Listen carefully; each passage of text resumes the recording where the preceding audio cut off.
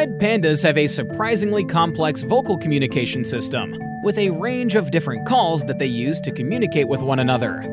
They have a variety of vocalizations including growls, barks, and even a whistle-like call that they use to communicate with their mate or to signal danger.